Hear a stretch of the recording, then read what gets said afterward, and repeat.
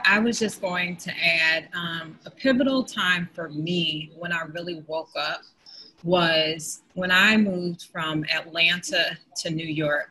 I was interviewing for the role, and the company told me that they could only pay me a certain amount of money because it was the max that they had in their budget.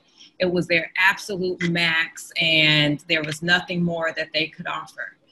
And I took the job. A little while after being in the job and being great at what I do, I met the person who happened to work in finance, who happened to be a person of color. And she, off to the side, told me that the white person who had the job before me was making $15,000 more.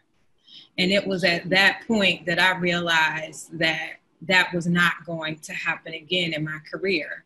I was going to make sure that I was educated about my worth, I knew my worth, and I stood on that. So I recommend everyone all the time when I'm mentoring people, read Mika Brzezinski's book called Know Your Value. Mika Brzezinski is on MSNBC. She wrote a book, about knowing her value as a woman versus, a man. But it is a very good book on learning how to really stand on your value. And to the point that Andrea and Meredith just brought up, you have to be willing to walk away if a company is not willing to pay you what you know you're worth.